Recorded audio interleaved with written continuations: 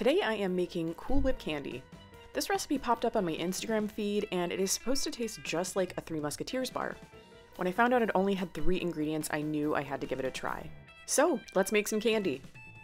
You're going to need 1 to 8 ounce tub of Cool Whip that has been thawed, 6 cups of milk chocolate chips, that's about 3 bags, and 1.5 tablespoons of vegetable shortening.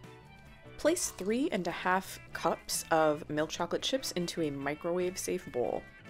You're going to microwave these at 30-second intervals, stirring between each one until the chocolate is melted and smooth. Set aside the remaining 2.5 cups. Once the chocolate is all melted, add 8 ounces of Cool Whip.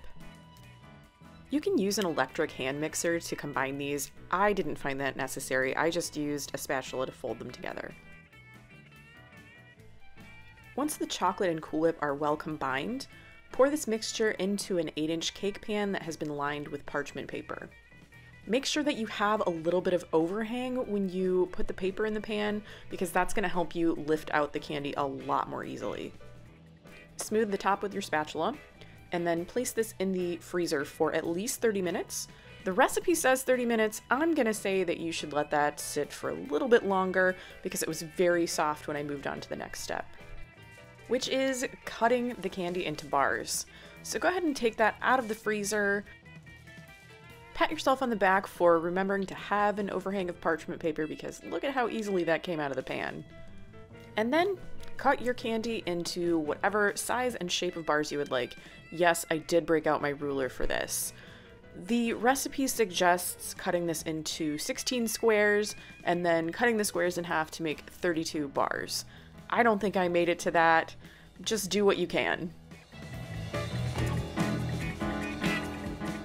You're supposed to break these apart and then put them back in the freezer. They were just way too soft for me to do this, so I just stuck them right back into the pan and then I put them back in the freezer for another couple of hours this time. Once they've firmed up in the freezer for a little while, it's time to dip your bars. Place the remaining chocolate chips into a microwave-safe bowl along with 1.5 tablespoons of vegetable shortening.